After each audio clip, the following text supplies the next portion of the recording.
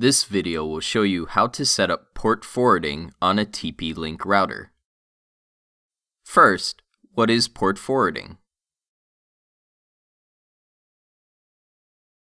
The router's NAT feature makes your devices on the LAN use the same public IP address to communicate with devices on the internet, which protects the local network by hiding IP addresses of the devices. However, it also brings about the problem that an external host cannot initiate communication with a specific device on the local network. When the external host sends a request to your router, the router doesn't know where to forward it.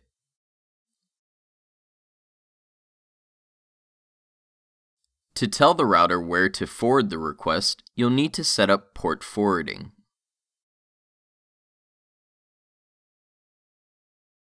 So how to set up port forwarding on your router?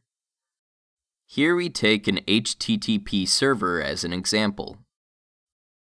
Before you start, make sure the server has been set up successfully. You can try using an IP address with a port number to access the server locally.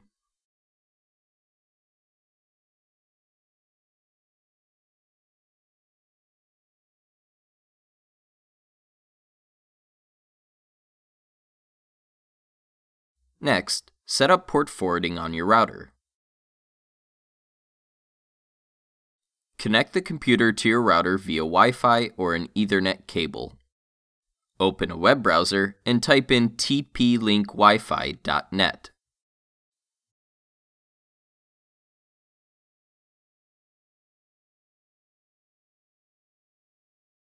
Enter the administrator password on the login page. If you are logging in for the first time, you'll need to create a password.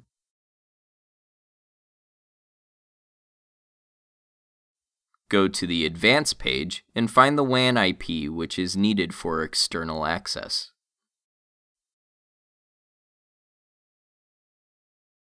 Then go to NAT forwarding. And finally, port forwarding. Click Add. Here we select HTTP as the service type. Enter the IP address of your server.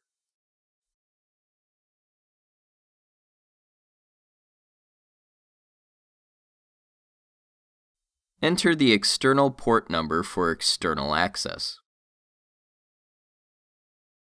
The internal port should be the same as the port number of your server. It's recommended to keep the external port and internal port consistent. Click Save to save the settings. Now you've set up port forwarding successfully. You can use the WAN IP and a port number to access the server externally. Finally, share the WAN IP and port number with your friends. They will be able to access your HTTP server in their homes freely.